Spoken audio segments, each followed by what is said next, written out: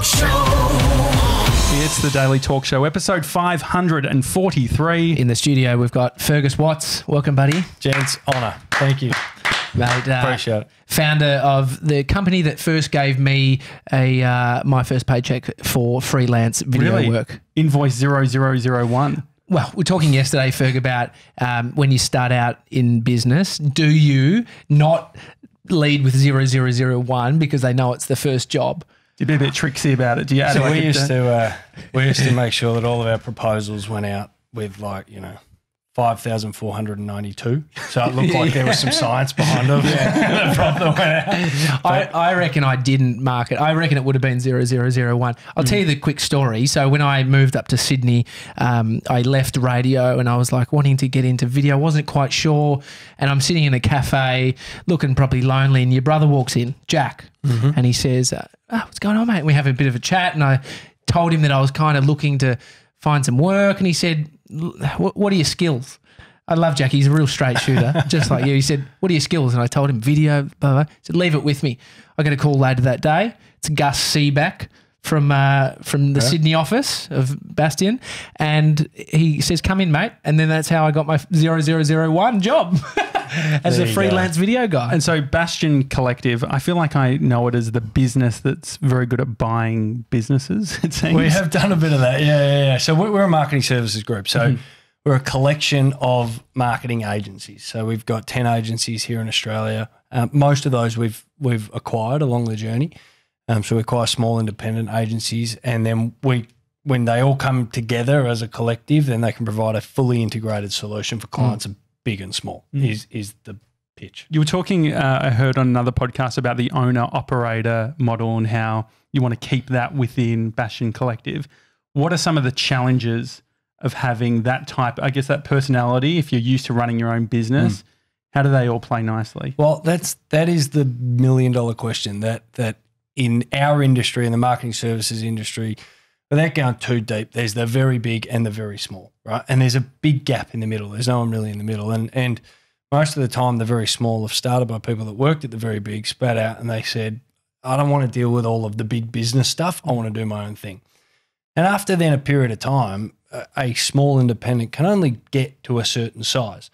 And so then they say, well, what else is there? How do I get access to bigger clients? How can I grow the business and all that sort of stuff? And that's then when we come in.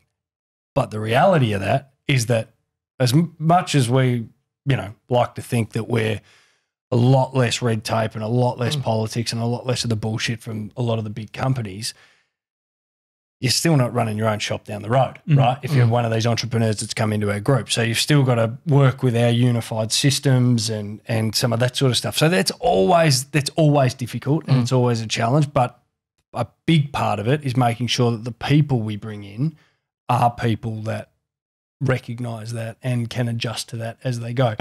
And that's a huge component of not just making an acquisition based on the financial transaction, but making an acquisition based on the people transaction and then running an organisation, based on our 3 values. And the first one is make each other's lives better. And so I was going to say, how do you find great people? But it's using the values of the business to find the great people. Is that? Yeah. I mean, finding great people more often than not is based on referrals, right? So your example with Jack, then Gus, that is how business works, is that I'm on a referral, I recommend you because I like you, you're a good guy, and then you come in with a warm introduction into whoever needs your particular service. They regretted it because I was in the office in Sydney, fucking flat out. Jack, can I come in, mate? Can I get a ride with you? They did that with Tribe too. You're eating their Nando's chips. He's got a certain way about him. What about Mr. 97? Can you get a gauge on whether he's a nice guy, whether he's a good guy? He looks nice. It's the tips on top. It's sort of really tips on top. The Justin Timberlake. Got him on with the nostalgia. And so what are the blind spots that a lot of these owner-operators have? Because I guess they come in and you get to see the friction points. Well, the blind spots in joining our group? Is that what you mean? Or generally they're running their business? Well, I guess if you're used to running your own shop, you can tell stories about who you are as a business and what you stand for and what people are buying. versus when they come into a collective where they need shared values? What are some of the things that they're sort of the limiting stories? Okay, so part of the challenge generally is the autonomy, right? So when you're running your own show down the road, you can have full autonomy. Now the stark reality, I mean the reality of business generally, without being too much of a doomsday, is that it's exceptionally difficult and very, very few people make any money out of starting their own company. Amen. And that is very true in the service game. However, even if you're not making money, you're still running your own show. You're still living and breathing the day to day. And the reality is the majority of people, especially in the service business, they just love what they do, right? Same as you guys. You guys love doing this. People that make advertising or do PR or are research experts or create content, they love creating the content, right? Love executing the craft and the skill. And even though they might be on their own with 10 people down the road in a small office, they're still doing it for themselves and they're still creating the content. They're still doing all this stuff. When you come into our place, we operate as a business that needs to perform consistently, right? And so that removes a level of freedom there, right? Not that it's all about the numbers or any of that sort of stuff, but they are important because if one link in the chain starts to fall apart, that has a flow-on effect to everyone else. So that autonomy does get lost a bit. The other challenge is as a business grows, and this is a big reason why they choose to join us in the first place, is if you are exceptional at creating content or making advertising or whatever, you generally then build your company and you build it to a point where it has more staff, right? Now, every time you have more staff, you have tighter cash flow. When you have more staff, you need a bigger office. And when you have a bigger office, you have more locked in payments every month.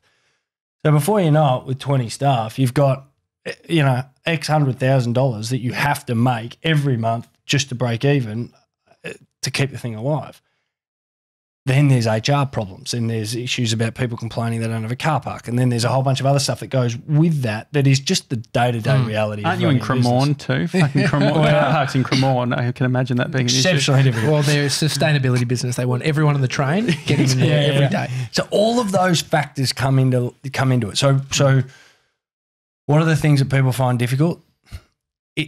It's a difficult question to ask in isolation because it's about the entire journey of a business, right? So there's anyone sitting out there going, I want to start my own business. Starting your own business, the actual day one, it's not that difficult, right? It's day 265, then it's day 540, and the problems are the same problems, they're just the bigger or they're slightly evolved or they are whatever they are.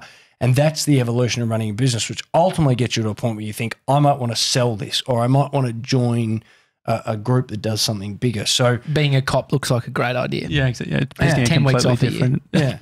Join the academy and then have a go. Yeah, exactly. And then walk into a crack den that you have to then deal with all the stuff that goes with that. Like that's the reality that people don't see. And that's the reality of running a business. All looks cool on the surface, and it is the majority of the time. It's great. I enjoy what I do. We all like what we do. But the full journey of someone running a business and building their life, that's the story, rather than an isolated piece of it was a bit annoying that happened, or I didn't quite agree with this decision. So the brands that you've acquired, you're looking to find people who are wanting to make the leap but can't do it within this specific model. We want people that want to be able to build the business more than they can, right? So in the marketing services world, if you want to go pitch on, I don't know, McDonald's, Coca-Cola, Nissan, Kia, these big brands, if you want to go pitch on that, there is just some reality around that. One, you have to be able to deliver the work at scale. That's a difficult thing to do in a people business, because if I engage you to do one video, you can do it with one person. If I engage you to 10 videos, you can do it. If I engage you to do 1,000 videos, you can't do it, right? It's you need multiple staff and you scale up really quickly. I don't pay you for 90 days, so you got to pay 5 staff to deliver it for 90 days, which you can't cash flow. There's all that reality that goes with that. And that's just the truth of it. Then there's the reality that if a brand of that note is going to pay, you know, whatever, $1 million or whatever the number is, a big chunky number, to an agency to deliver a service, if that's an agency no one's ever heard of, it's a tough sell, right? If it's an agency that's been around for 50, 60, 70 years and is a global agency and everything else, well, then it's a slightly easier You're an sell. insurance policy, essentially. There's a lot of that, right? So there's just a big reality of all of those different options and those different variables that what we look for are people that say, I want to get access to a slightly bigger brand. I want to get access to a place that has 400 clients going through it every year. I want to get access to other services so I can provide an integrated solution to our clients. And, you know, I want to be part of something bigger. Half the time I just want to have some peers, you know. What about a health check? I guess you've looked at a lot of books to work out which companies to buy. What are you looking at? I am a very, very basic operator when it comes to that stuff. I look at very basic money in, money out. Can they sell revenue, right? Can they sell enough clients to generate enough revenue? Is that top line number good enough? Can they deliver that work at an acceptable margin? So if you sell $1 million worth of advertising work and it costs you $1.1 million to deliver, who cares, right? Like you just lost $100,000. And that happens a lot because in the creative industry, creative people who run that will say, well, it's all about the work. And it is all about the work until you can't pay the bills, right? And so... Well, it's not really a business at that point. It's going backwards. But that's what happens a lot of the time in the service business. So is there a discipline around that? And then that's it. You know, I mean... What about debt? So if you go into a business and you're like, okay, they've got $150,000, they've got this equipment and all that sort of thing. How do you deal with that when you're acquiring a company? So that's part of the acquisition that comes off the cost. It comes off the acquisition price. That's pretty standard for generally how that works. The reality is most of the agency world doesn't have at that size, doesn't have a heap of debt. It's people. The people's the main cost. Yeah, salaries. Exactly. Yeah, you don't have to go and invest in big equipment or, I mean, occasionally you do, but not often. What have you found you said there's sort of that old lay of the land of, you know, the big brands going with the bigger agencies that can service them. With the amount of people starting businesses these days, the easy bit's starting, but there are a lot more boutique marketing or people using their personal brand to be able to connect with these bigger brands. Maybe not to service them at that scale, but have you seen these bigger brands pulling in some of their money that they were spending at that scale game and now dispersing it to the individual creator? Yes. So, that's, you know, I have this conversation with people who are individual creators a lot, and they ask advice on building a business, or, you know, how do you take it from what I do now to, you know, what you do? And I say, well, why do you want to do that?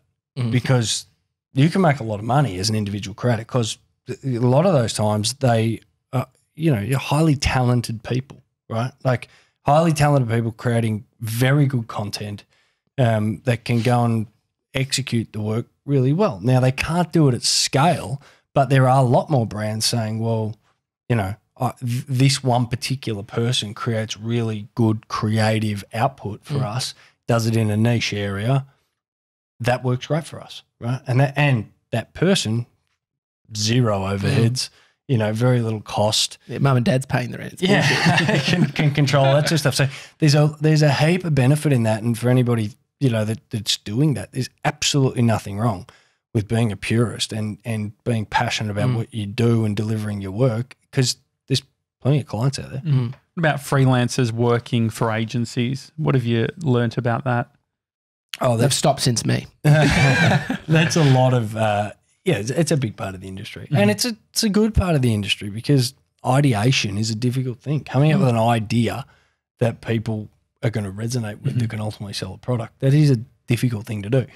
And it being, you know, if you didn't have the freelance market, then agencies would only have the exact same people coming up with ideas every time. Now, that can work to a certain extent, but of course you need some fresh ideas. Now, the beauty of our place is that we've got everyone in the one place, right? And we've got access to multiple different thinkers that come from multiple different disciplines that have that have different expertise, but all unify and work together. So we constantly engage different parts of the business to come up with different ideas and different planning metrics and different execution as part of that. So that freshness, which is a big part of the freelance world, the freshness is, we feel, that issue has been solved by our collective of agencies rather than just having one agency. Doing the acquisition hire, the acqui-hire type of model, do you end up with more dead wood because you're not in the hiring process, or is there a certain way that these things sort of filter out over time? They do filter out over time. Yeah. The biggest thing I've learned, it's nothing new. I was watching a thing last night, Richard Branson was saying the same thing. It's the same in business. Every time you think you're flying, you're not. Yeah. Right? And unless you've got an airline, you probably want to get that dialed in. But every time you think you're going bad, something good happens. Yeah. Right? Yeah. So like just this business is just a constant flow up and down of good and bad and multiple changes. And we've been in this 10 years now. The good thing about being in 10 years, there's very few things that come up now that we haven't experienced, right? So we've experienced the good, the bad in every aspect of it. And now, like, as things come up, it's like, it's not, shit, how do I deal with this? It's like, oh my God, is this happening again? Yeah. Like, you know, we've done this 4 times already, you know? And I always say to mates of mine that run businesses and stuff like that, you know, it's like, I can't believe we can't solve this one problem that's come up 4 times. And they're like, yeah, mate, it's 4 times in 10 years. Like, you know, get over it. Like, it's life. It happens, right? And that's just the truth of business. So 10 years ago you started it, did you understand what the success actually looked like for you then? Mate, I don't have a clue. I was 22 years old.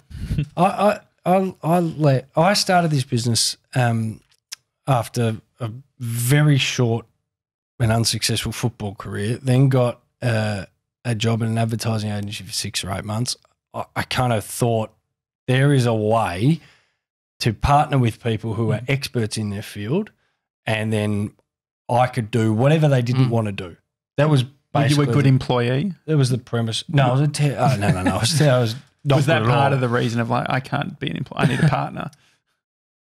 It was a bit, yeah. Because I was selling for this advertising business, and I was out there selling, and then the guy would change, you know, my boss would change my job. Oh, we don't want you selling anymore. We want you doing this. And I was like, well, I don't want to do that. And he was like, I don't care. This is what's happening. And I was like, this is bullshit. Like, what? And that's kind of what kickstarted me into thinking I got to go do something by myself. Did he ever make you dye your hair? Yeah, because we did make 97 do that. That's how that actually happened. It's surprisingly, he's not thinking about leaving. Exactly. Mate, I used to run the blonde tips, the peroxide stuff. I was a lot harder than that too. Yeah. It was a full head. But that's been 6 months, has it? Yeah. It's done pretty well. How do you feel about it? I quite like it. Oh, you do? I'd consider getting it done again, yeah.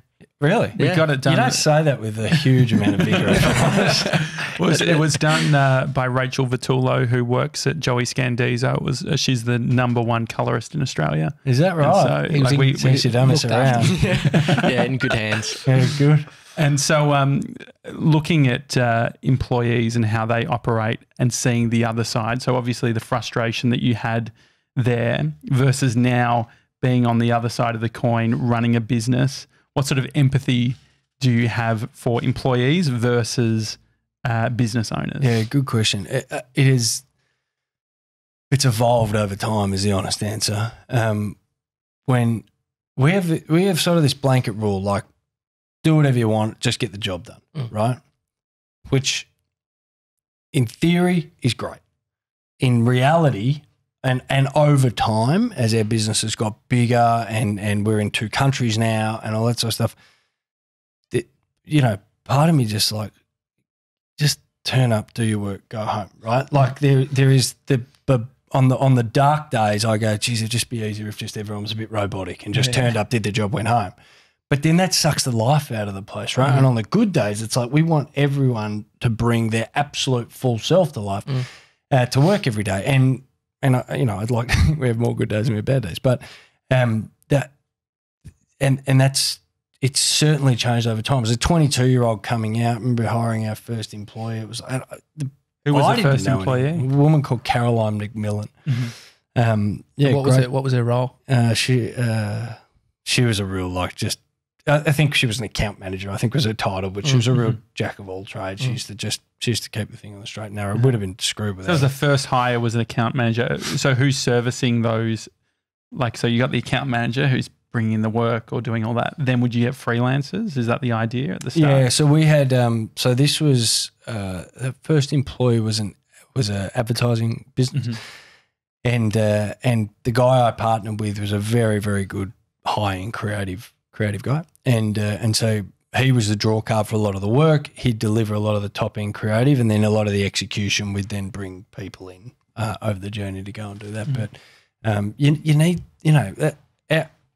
our business, any business, it is only as good as the people within it, and the people within it are only good if they believe in what you're doing and they believe that they can grow themselves and achieve themselves. So it always gives me the shits when there's all this talk about, millennials, they don't stick it out long enough, they don't do it. And now that's true, they don't. But why should they? It's part of me. So we've got an average tenure. Average tenure, people stay below 30. Stay kind of 3 years, which is fairly good. Above 30, they stay a little bit longer. Generally, people with kids don't chop and change as much. And our premise is, well, you wouldn't want them staying more than 5 years, generally speaking, right? Now, we have some that do, and they're terrific, and when they do and they continue to evolve with the business, they're bang on, right? That's where you want lifers. But, a lot of the time you don't get that, but nor should you. Like it's this thing about people. There's no loyalty anymore. This loyalty is just it's bullshit, right? Like, what are they loyal to you for? Because you employed them and then paid them a wage and they delivered the work. Yeah. And especially in our industry, when people bust their ass, right? Like they really work.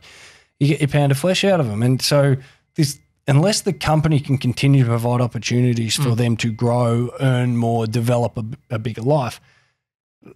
Why is that a terrible thing that they then leave after a 3-year period or whatever? And you've served their part of your part in their journey to do whatever they want to do, and they've served their part in our journey, right? And that's the gig, and that's how it works. And we find and that's a good part of life, right? Like, and it's one of these things that just it's generally old blokes that talk about it and say they've got no values because they just chop and change their jobs and stuff like that. It's like, mate, join the real world. Like, people are going to evolve, and the reality is you can't keep paying staff more. You just can't, right? You'd love to. You'd love to give people a pay rise every second year and you'd give them meaningful pay rises, but you just can't in a business. So they have to go somewhere else, and they shouldn't have to wait 20 years to be able to go and get the next evolution of their life. Yeah. I'm always really impressed when I see or hear about businesses that have formulated the business plan before they've even started. So Nick Stone from Bluestone Lane, he developed the business concept, the idea, I think at business school, was it? Well, he was still doing the investment banking and stuff, and it wasn't until it was really taking off that he's like, oh shit, I probably should. Well, there's two different types. I mean, you guys are on an interesting story yourself, so it's interesting in the way you guys are doing it, but I think there's two different types of operators. There's guys like Stoney, who I know from school days and footy days, very disciplined, very intellectual, great planner, great strategy guy. He's pretty hardcore Stoney in the way he operates in his discipline, right? And he's very successful and he's very good.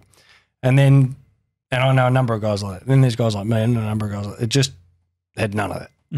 They just thought, shit, I'll start something, I'll sell something to someone, and then I'll sell something else, and then the thing will keep going. Was it a job at the start? Were you just creating a job for yourself at the start, or did you always have the vision that it was going to be this bigger thing?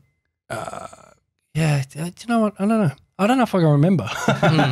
Is the honest answer. Like, I think initially it was just, I just want to go and do something for myself. But I think I always thought that I was going to build a business, you know. I mean, where does that come from? Is it from family? Is it reading books? Is it? Mate, I don't know. Is the honest answer. My old man. So I've been very lucky to work with my old man and my brother for pretty much the entirety of Bastion. My old man's been my mentor and taught me everything I know, and has been a great advisor to me over the journey. Jack, my brother, is the CEO of all of our Australian businesses. Is an exceptional operator. And we really complement each other very well. He works on the clients. He deals with all the CEOs of our agencies. He runs the operations of the business. I look at our expansion, our growth, our future stuff. I mean, it's great to have a CEO that you can actually give a dead arm to and not get arrested because it's your bro. Yeah, that's right. And so we've been very lucky in that. So I've learnt a huge amount off those guys, and then also the people that come into our business. You know, these are experienced people, right, that are running their own business and much more experienced than I am, or certainly I was. And then I've learned a lot off them over the journey. So I've been quite lucky in that regard. I've always had really good people around me, and then we've had great advisors. You know, we've had very high profile advisors. We've had great industry guys. We've had people around us that we can learn a lot from, which has been vital, you know, in our success. It seems like you've got comfortability with failure and pointing out your flaws. It was interesting.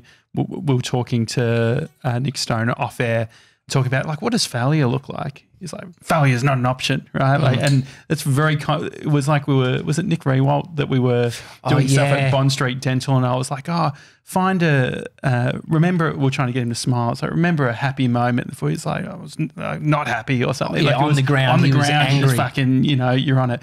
And I was like, there's something in this competitive sportsmanship type of stuff that's pretty intense. It seems like you probably have a bit of a different perspective.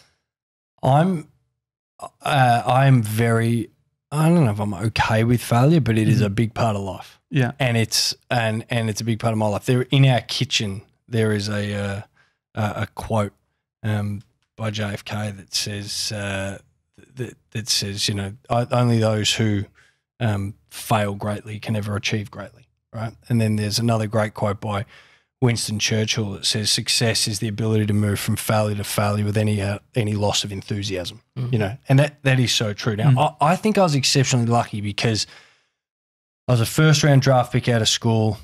I was meant to be a very good centre forward. I had a whole bunch of injuries. I was too slow. And my football career failed miserably, and it failed on a very public stage, right? So in Adelaide, there was a reasonable profile around me in Adelaide, and people really let me know about how much I'd let them down and the supporters down and the club down. You know, as I'm walking down the street in Adelaide or as I'm playing in the Asana Grand Final with 40,000 people, I knew all about it. State of South Australia, not happy with me. Imagine there was wasn't social media as heavy as it is now. Imagine that. Oh, that had to go out on the street. Well, look at Jack Watts. He's getting thumped. Yeah, he's not your brother, the footy player. Yeah, same name, Jack. I don't know footy talk. Yeah, so number one draft pick, Melbourne. But all that sort of stuff happened, and so having the failure in my footy career was meant to be my life, right? It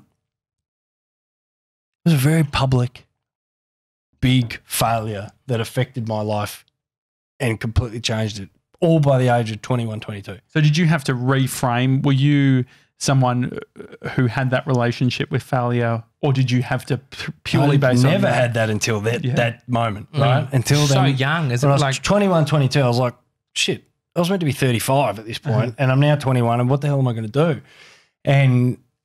But it you know, that I kind of all sat, I mean, it was a very traumatic experience in my footy career, but it all, you got to be okay with the failure. And we have failed many, many, many times in our business. And I'm really cool with that. Like, and not Who just taught you that?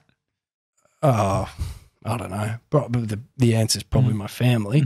But I think it just comes quite naturally to me. Like I was listening to a podcast a few years ago because I was sort of reflecting on this at the moment, and I thought maybe a bit screwy in the head because I can fail and then like forget about it the next. Well, not forget about it, but I'm like psychopathic. So I can be like, that happened, whatever. Move on, right? Take what you need to learn and get out. And I was listening to a thing with Richard Branson a few years ago, and they were talking about all the Virgin stuff that they had that failed. And they asked him a question like, "Do you ever think about it?" He goes, "No." He goes, "The second we decide, like the second that meeting happens, we decide, right, we're shutting down Virgin Brides." He goes, "I'll never think about it again." He goes, "I Virgin Brides." Exactly. I think they sold, but so is that a building the muscle of being able to deal with failure, or is it a muscle to be able to push failure to the side?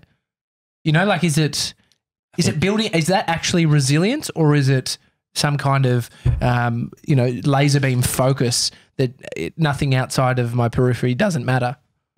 It's both. It's failure as dismissive as I could potentially sound by saying it and whatever, it is hurtful in every way. Every time something fails, right? We went to London. We had 2 good years in London. We had 1 year that was a bad year in London. Like, it's painful, right? Every time we've had a business that hasn't worked, there's this flow-on effect. People lose their jobs. It is emotionally painful and hurtful in every way possible, right? And that can't be dismissed. At the same time, if you don't try and you don't open yourself up to that pain, you'll never actually succeed because we've had so many more successes than we have failures. But the failures that are maybe 2, 3, 4 significant ones, they're the ones that hurt. They're the ones that put lines on your face, right? They're the ones that really, they put some put some heat on you in your heart, but they're also the baseline that allows you to then build a bigger business. We're now in America. We've got 40-odd staff in America. We've got a good business over there that's really going very well, and we wouldn't have done that without the failure in the UK. So you've got to be able to do that, but you've also got to be wired a bit that you can just let it, you can move past it. Because if you can't move past it, and a lot of people don't, you'll never get back. Maybe there's something in failing big first when you're young, because if you start failing small and then you start moving away, because failure is failure, you feel shit about it. And so there could be a resilience in failing big. Not saying go and bloody take out. Well, yeah, there's diminishing returns in regards to how sad you can feel. So if you're going to feel sad on the small stuff, might as well go for the big stuff and feel equally as sad. Yeah, well, if we don't, that's the thing. It's like if we don't give it a real red hot crack, just failing with a little crack.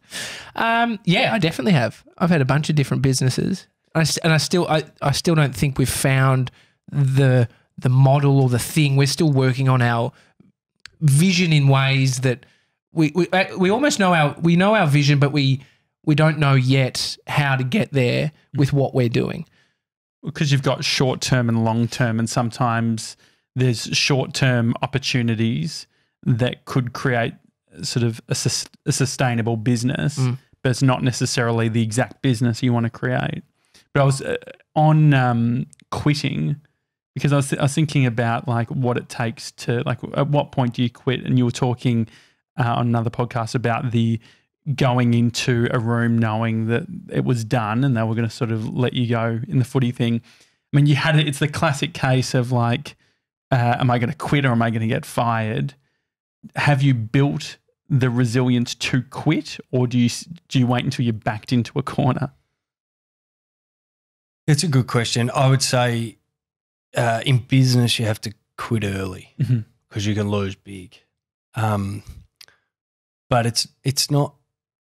So you have to decide in business, because there's a whole, you can't string people out because there's other people involved generally in business.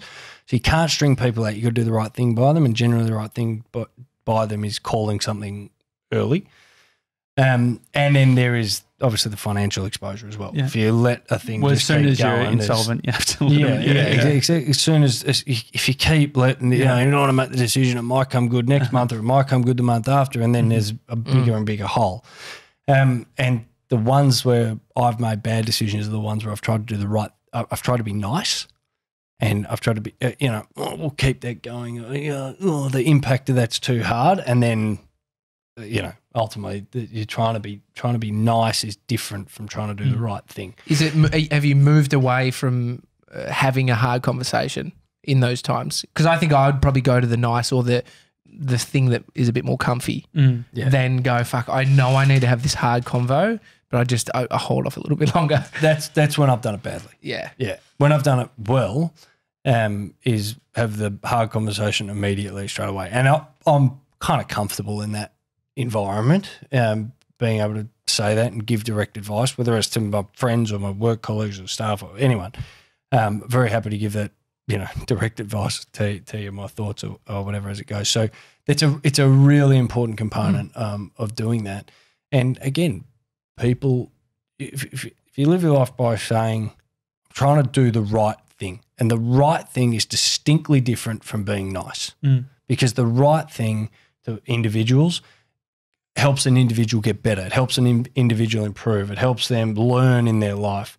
People who are just nice all the time, there's no challenge, there's no growth, there's no evolution, and that is what ultimately provides a lack of leadership, and it provides a lack of direction, and no one gets anything out of that. What about short-term versus long-term? So there could be the right thing to do now that could potentially be the wrong thing to do in the future. So for instance, like businesses this time of year, cash flow, people stop, doing work and all that sort of thing, trying to work out, like Tommy and I working out, how do we make sure that December and January looks good and into Feb while still maintaining our overarching vision of what we want 2020 to be? Well, it's a good question, and a lot of people get caught up on the overarching vision. Sometimes you just got to do what you got to do. Yeah. Right. And there's nothing wrong with that. There's absolutely nothing wrong with saying revenue's light December and Jan because everyone's away. We need to do a couple of things December and January that just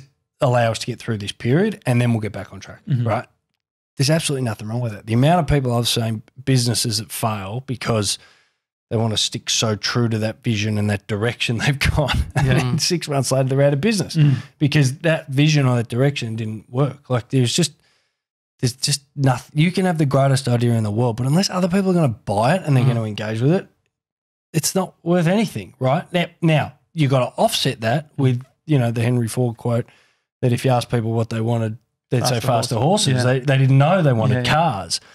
So you got to, same with, the great creators of our time are those who have led industries, led product, led people, or led society into areas that the society didn't know they needed to be in. And the leader took them there. Nelson Mandela was a great leader in taking a society where they needed to be, not where they were. And that's my big knock on leadership generally in the world, whether that's in politics or whether that's in business, is there's so much polling done. I'm going to ask you what you want. I'm going to ask you what you want. And I'm going to ask everyone what they want, and I'm going to then act on what they want. Now, that's good to a certain extent, but you're the leader. The leader's job is to take a group that primarily is just trying to day-to-day just get through their lives and do what they do. You've been put in charge of business or society or whatever to be able to propel this thing forward. Great business leaders have vision and say, we are going here. Along the journey, we need to step off that path a little bit to ultimately get to where we need to get to, but this is where we're going. Great political leaders do the same thing. We are taking this society from where we are today to where we need to be, not necessarily where everyone wants to go. And we've seen that time and time and time again. The civil rights movement's the same. We've seen those who have been afraid to act because of backlash or because of their perceived, in business, especially in the creative industry, we're selling out or we're doing those sort of things. Sometimes you've got to do what you need to do to get to ultimately where that vision is taking you and where you want to go. When you've got all the sort of businesses within the business, is that how you see with Bastion?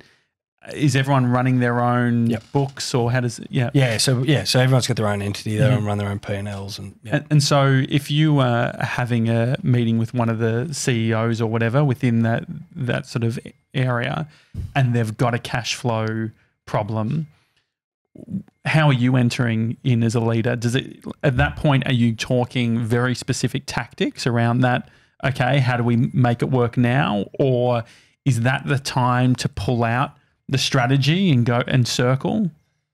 Just to answer that question, there's some specificity around things like cash flow or people management or any of these operational things in business.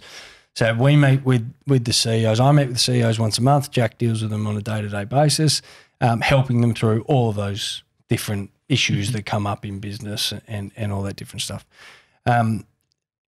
There is also part of my job primarily to be able to pull out the strategy when appropriate, when we're going off course and saying, hang on, let's not get distracted over here. Let's stick with what we're doing because we know that works and let's keep going.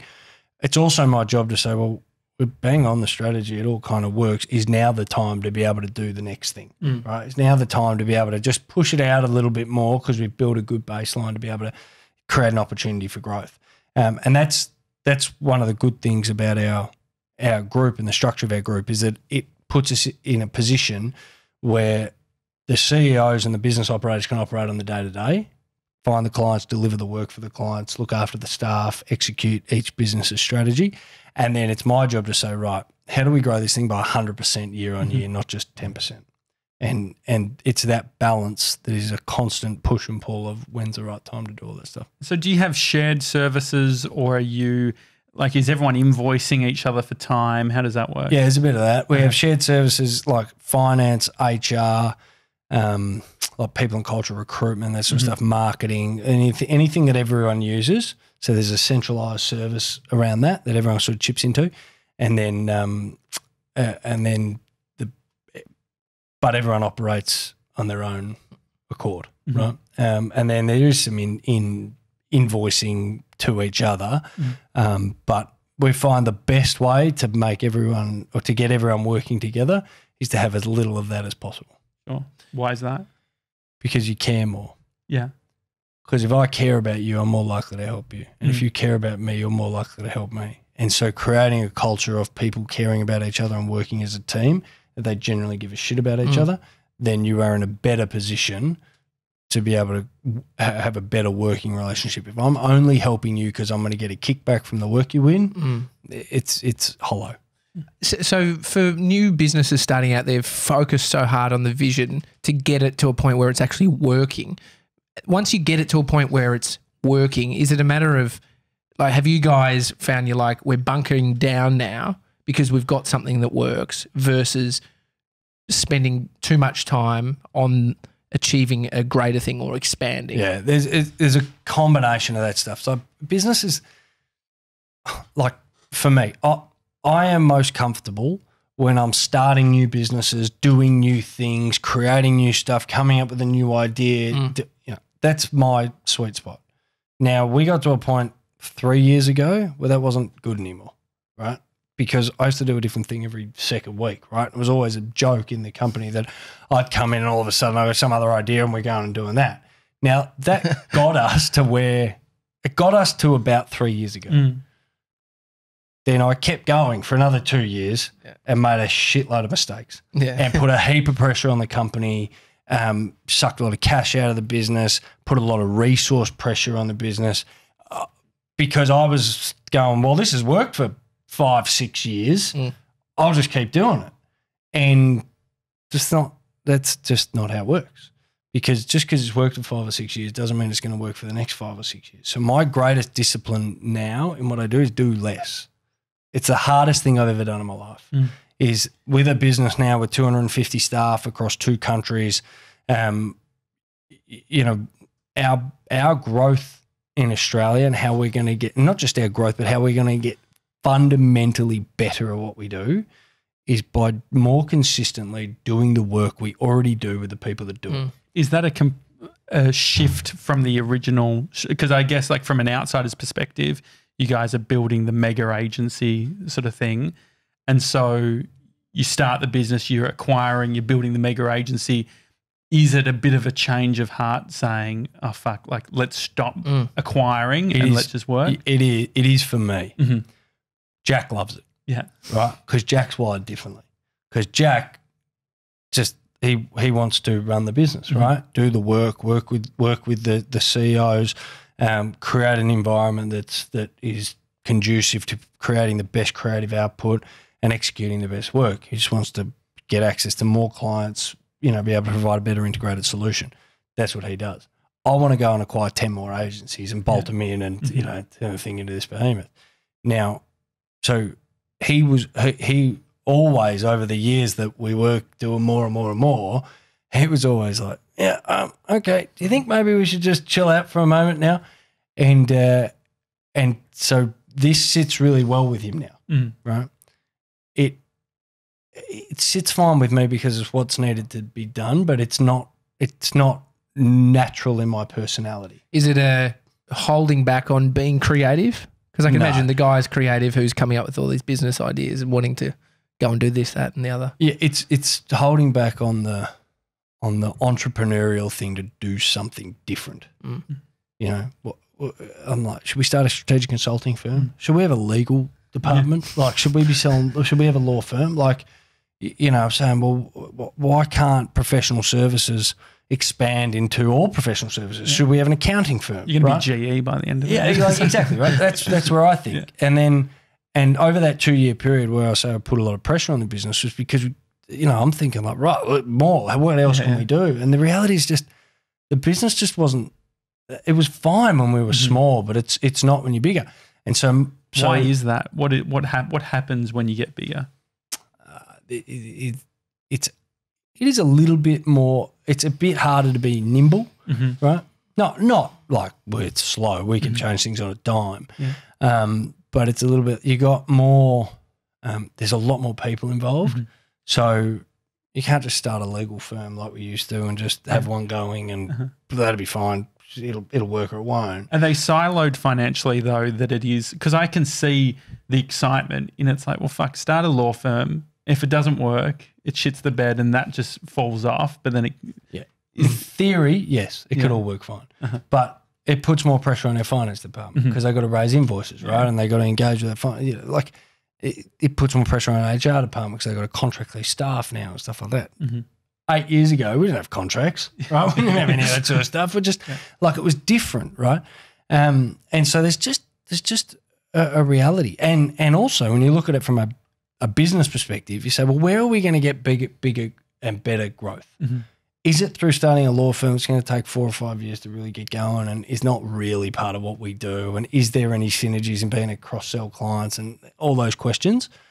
Or is it just continue to get better at what we do currently? And are we going to get better exponential growth out of that? The answer is stick to your knitting and do what you do currently, right? There wasn't the answer 7 years ago. 7 years ago, the answer was do more, get more stuff in the pipe because then we can create something that is unique. And we've done that. In America, we got 3 agencies in America, so it's a combination of both, right? And I'm not living over in America. I'm not the one driving it. Dax, our CEO over there, he's leading the strategies, doing it his way. He's an old military man. He's an F-16 fighter pilot. He wants, he's a lot more like Stoney. Create a strategy straight up and down, go and get it done. And so we do it that way because it works. The US market versus the Australian market, I guess a lot of the time we can look at Australia and say we're fucking tiny and I guess even looking at the model that you're doing, there's not like I don't really know of anyone in Australia doing it in a significant way. What was the reality check arriving to the US or even London? The US is a fascinating market. I love it. We lived over there we stayed over there for 3 months, my wife and my little baby boy and I, a little while ago as we were getting it going. And I love the American market. We're based in Los Angeles. It's a great place. Horrible weather.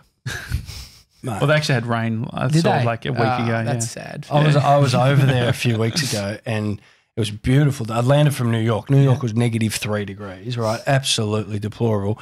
I get on the plane, land in LA. I get in there, sun's shining, it's 32 degrees. Like, is it Orange County that but whereabouts? We've got 2 offices. We got one in Irvine, which is in Orange County. We got another in Highland Park, which is downtown LA. And I get in there and I said to the woman that runs our research firm, I said, geez, I love coming to LA, like the weather's beautiful. She goes, oh, tomorrow, it's not great tomorrow. I said, what? She goes, oh, it's not great tomorrow. It's 24 degrees. That's not great, right? But yeah, the US market is massive. If we'd created the same business, if we were American, creating the same business in America in exactly the same way, same story, it's 3 times the size, right? Budgets are bigger, brands are bigger, population size is bigger, all that sort of stuff. Talent here is exceptional.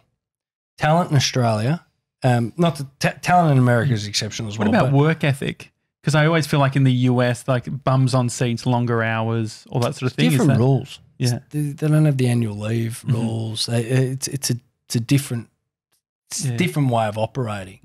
I don't see a massive difference in work ethic or people wanting to be engaged or any of that sort of stuff. I don't really see a huge difference in the way anyone operates, to be honest. I think the talent over there is good. I think the talent over here is good. It's on an equal path. It's not like the US talent is miles ahead of the Australian talent or anything like that. Australian talent is top end, right? The way Australian businesses operate is top end. And the only difference is in America, they're talking about, businesses that you've never heard of that are small to medium-sized companies that are still $400 million businesses, right, with huge marketing budgets. Here, you deal with your top tier and there's a big gap. The pie is so much bigger over there. And that's in every regard. Yeah. Yeah. That's serving size, everything. That's the thing that makes a difference. I spend 2 weeks there every 8 weeks. Have you been to Cheesecake Factory? You know what I have? Yeah, I mean, it's nothing to really No, I was just thinking it was just like size-wise. Oh, yeah, you get significant. So when you just moving straight on. We went there for Mr. 97's birthday. Yeah, I went there for 97, but I'd watched Game Changers. Had gone vegetarian for like all the time that we were there. And you went to the Cheesecake Factory? Yeah, but they couldn't do my favourite like grande burrito veggie. So I had to came out. There was a burrito this long. Yeah. Do you know, I think at the Cheesecake Factory, one of their marketing initiatives is their menu, and I think this is not fact, but I think if I recall a conference I was at, they've got some exorbitant amount of chicken dishes on there. Like it's 100 chicken dishes or something. Like it's a huge amount of chicken dishes that's on their menu, and it's a big part of their attraction. Yeah, I'm glad you leaned into the Cheesecake Factory as Tony moved us on. Which Cheesecake Factory? If we're going to stay on it, we went to the one on 3rd in Santa Monica. That was quite good. That's quite a good one. Rooftop bar. I went to the one in Pasadena. We've got to check that out. So when you go over, say you acquired these new businesses, what's your role as a chairman of the business coming into these new, they're already established and you're sort of rebranding or putting your stamp on them. What's the day-to-day look like for coming into a business that already exists? And was that with the US? Was it an existing company that you put sort of the Bastion logos on? The answer to that question is we started with just Dax over there. Yeah. And then his remit was to go find these agencies. Okay, sure. And we acquired the agencies. The day-to-day for those... For coming in to go as the founder of a company. So when it gets to this level, it's a different sort of activity that you have to engage with each day. Okay. Yeah. So for you personally. Okay. For me personally, it's different. So I used to find every acquisition. I used to do every deal. I used to lead the integration and all that. Now, I don't really do any of that. Now, Dax, so we won't make any more acquisitions in the Australian market for the foreseeable future. In the US market, Dax is out there finding the acquisitions. When he's got one that says, yep, we're exchanging financials, we're looking at putting a deal together, he likes the guy, all that sort of stuff, I go over there, I meet them, I give the tick of approval on the deal, all right? And it's kind of my kind of skill is being able to put a deal together fairly well. So I kind of we have a baseline deal that we operate on, but then I kind of get in with a bit of the creativity on the deal. So I help with that. I kind of give the tick of approval that they're the right kind of person, all that sort of stuff. Are you basing it on the values of the Australian operation? No, basing it on the values of I know what's worked here, but what works here doesn't necessarily work there, right? So basing it on the values of that, how they work together, it's good to have an external a half external person, because Dax is driving every day in, day out, meeting these guys, finding them, and he wants to get them done. So I have to have the discipline to be able to be at arm's length of that and go, I know you want to get that done, but he's not the right guy. Is it the old you, like the one that wanted to expand? Is that what you're seeing? Well, it's a bit like that, but it's also the same as if any business, like every time we hire an individual, a staff member into the company, if you're the general manager of one of our businesses and you need, 2 more staff members, for the period that you don't have those staff members, you're hugely overworked, right? It's stressful, it's painful, it's horrible. So half the time you get to a point where it's like anyone will do, right? Because my life's unbearable at the moment because I'm doing the job of 3 people. So anyone will do. Now, it gives you like 2 weeks of relief. And then after that, it's even more painful because then you realise they're not right for the job and all that sort of stuff. So we always make sure we've got some objective view of people that aren't involved or aren't impacted by whether you hire that person or not, to be able to go. So less emotional or less trying to fix their short-term problem. Yeah, exactly. And so that's the same in the US, right? So so if Dax is out there doing it, he wants to build his business, right? He wants to go from 40 staff to 70 staff and be able to kind of grow the thing and do what he does, which I absolutely want to do as well, and we're absolutely aligned in that. At the end of the day, me and my family, we take the risk on the money. So if there's that objective view to say, every time we do one, if we get it wrong, we get it really wrong now because it's not small stuff, right? Like it's bigger stuff now. And so no more Cheesecake Factory. So that's a big crossover in that department. What's the deal with profit with these types of things? Like at this stage of your business, when you're bringing in these other companies, like how far along before you actually see dividends and all that sort of thing within a business? For us, it's different because it takes us 3 or 4 years to get a return out of any acquisition. So we don't see anything out of probably 3 or 4 years. But we have a policy with our subsidiary, the guy or the person that we acquired the business from. We acquire 80% of the business generally, and then they get a dividend distribution. So service businesses should be profitable from day one. There should be no lack of profitability because, as I said, there's no major capital expense that'll stop that profitability. So they should be profitable. Agency should run profit should never be shied away from. Right? There's in a lot of business, especially service business, people don't like to talk about money. They don't like to talk about profit like it's a bad thing. What do you think it is? Why do you think that is? I think it's a lack of education around how business works. Business owners don't mind talking about that, but a vast majority of everyone else really kind of struggle to talk about that. The reality is if a business doesn't make profit, then the staff's livelihoods are in jeopardy, and everyone's, the reality is with 250 odd employees, we pay a lot of mortgages, we feed a lot of kids, we turn a lot of lights on, and that is a huge responsibility that we as the major shareholders own in the company, right? And that is it's a huge thing that sits on my shoulders and our shoulders every day, and it's not something we take lightly. That if I employ you, that's a commitment I've made to you that I'm going to keep paying your wage, and so you can then feed your kids and you can pay your rent and you can do whatever else you need to do, and in turn you'll deliver the work. If we're not running a profitable business, we don't have the discipline around that, your job's in jeopardy, which means your family's in jeopardy, which means if you lose your job, then you got rent issues, you got putting food on the table, all the other stuff that goes with that. So it's just a reality of life. You just businesses need to be profitable. If they're not, they affect everyone in there. And so it should never run away from it. The complexities of this style of structure, does it require extra levels of consideration around taxation and all that sort of stuff, or is it fairly easy? The honest answer is you're going to have to ask our CFO. But the very layman answer is not too much. You get hit with a bigger business, you get sort of some larger employment tax and some other stuff like that. But we run consolidated books, or we run consolidated cash flows and things like that. Helps a bit. It becomes a bit more painful at the end of the year because we've got to run 15 tax returns and all that sort of stuff. So our finance department gets hit a bit with a multiple entity structure. But it's not too bad. Our CFO will tell you that, it's come tax time, it's a real pain in the arse, which it is. But at the end of the day, it also allows us to engage with all of our different subsidiary shareholders in a pretty unique way. You talk about people shying away from making money. I think that people can have a bit of a complex when it comes to sales and generating sales and finding leads. What's your perspective on that? I still can't get my head around that because they do. The amount of people that say, I don't sell.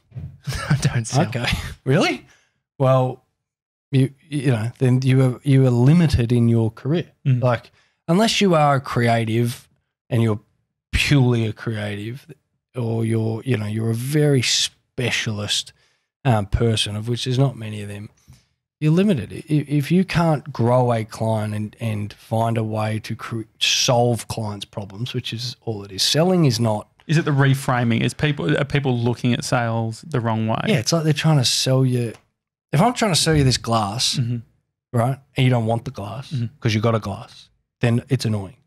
If you're thirsty, I'm trying to sell you a glass and water. Yeah. Well, I'm providing you a service, right? And that's the way it works. If you're a the cliche used car salesman. If you're a used car salesman trying to sell them a car that doesn't work to someone that doesn't really need a car, then you're a slime ball, right? Yeah. That's no good. If you're selling a car that works for a good price to someone that doesn't have a car who needs a car, well, you are making their life better, right? So is it the people that say I don't sell, they're not clear on the value that they personally bring to the equation? They're not clear on that, and then they're not clear on the baseline of what we or the business, any business actually does, right? Like our clients engage us because they need the work done, right? They need to sell more cars, more soft drink, more beer, more whatever. So they engage us to market their wares so they can sell more service. And they engage a number of agencies to do a number of things. Now, if they can get it streamlined in one place, they can get better work, and we can provide a solution that sells more of their product. That's what they want. So why would we hold back? We're actually doing a disservice. If I know that I can provide a service to you that is of value that can potentially provide you with more sales, but I don't tell you about it because I'm scared of the sell, I'm doing you a disservice, right? And that is what business is. Business is not created out of people that don't want anything. Business is created. These microphones that we're talking on, or the new iPhone that I'm getting today that I'm all excited about. That cost me $1,000. The XS. Okay, yeah. It's not the brand new one. It's a different one. No, that's okay. He got the new one. I got the new. I got the wide angle. Yeah, with the 3 camera thing. Yeah. I haven't got a case for it yet. I've had a whole thing about my phone recently. Yeah, it's great. Right, he's going to now want that. It feels nice, does it? For those on the camera, look how excited he is. Right? He's so excited by this, right? For those listening, he's got a big grin on his face. He's really excited. Now, if the sales guy didn't sell you the right phone, didn't get this on you, you wouldn't feel how you feel. I saw the value. Give me back my phone. No, the value is in, like, I'm like, I've got a better camera, so I can be a better creator. Exactly. So I've created the story around it. That's what it is. It's like that's what business is. Business is about creating a product or a service that can enhance someone else's life, and that in B2B, that someone else is the CEO, the marketing director, the staff of that company. That ultimately, if that car company, whoever sells more cars, then that's better for everyone. So we provide a service that betters them. If it's phones, then they provide a service where you can now operate the way you operate on your phone. And the beautiful thing that Apple has done is you've created, it's a bloody fashion accessory, right? You're super juiced about it, that you've got this fashion accessory. That's what business is. And anyone that shies away from that thinks they're just there to do the work they're asked to do, doesn't understand how business is created. So, for smaller operations that, set out to create a business, they think they want to build the brand, but in essence, what that brand is essentially their service, and more specifically to service-based businesses, less products. So a lot of young people starting a video production company, it's really just them, right, for the early days. What was the distinction with you guys in those early days where you actually saw it as a brand play, or were you even thinking, build the brand, it's less personally to me? We didn't think that for years. So we had separate brands, and we wanted everyone to work together because it's a story we don't have time for here, but there was a distinct moment where we put 3 agencies together, they pitched on work and they won it, and like I was like, well, that works, right?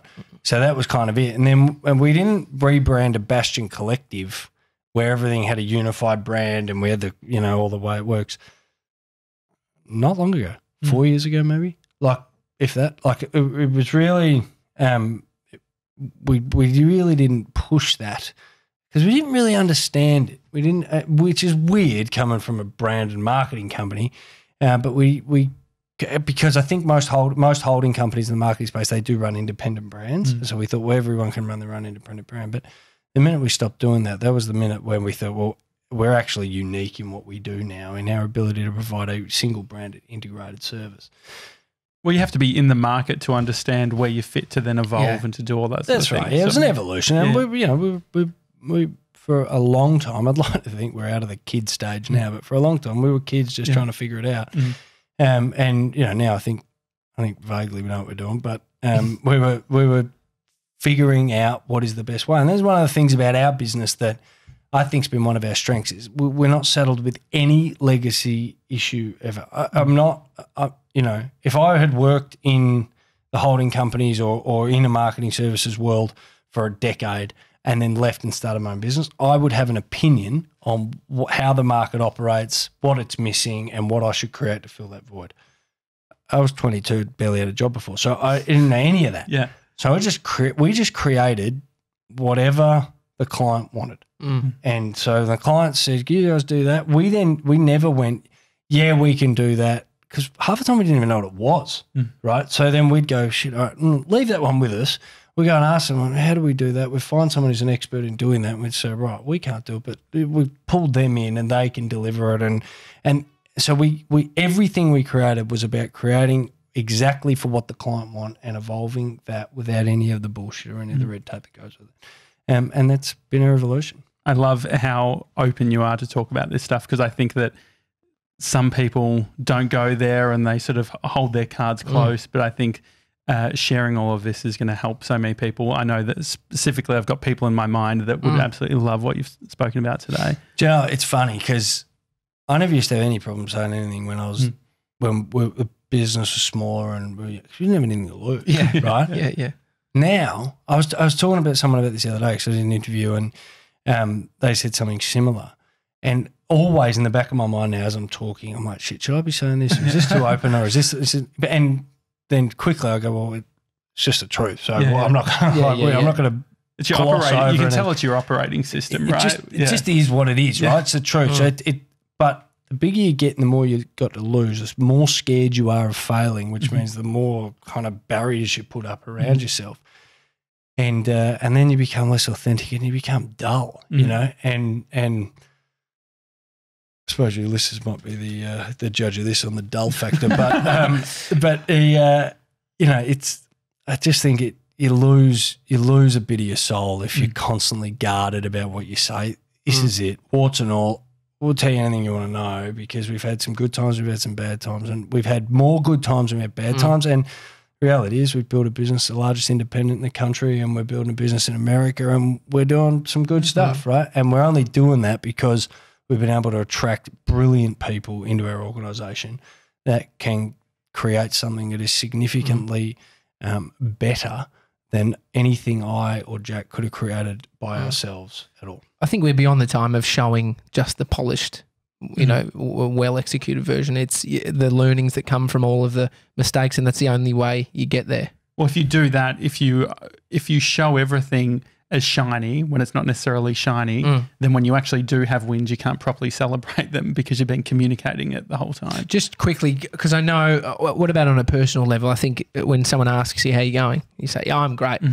I probably say that when I'm not doing great, and it's a thing that it's like, it's almost like to stop that interaction, or it's just what culturally everyone does. It's I agree. It's that my wife always, she says to me every day, "How are you?" I stop asking me that. Like it's this, and she's like, "I'm genuinely interested." I'm like, "You are not." You're like, it's just this thing, this habit that comes off the tongue, right? And it's hey, how are you? Good, great.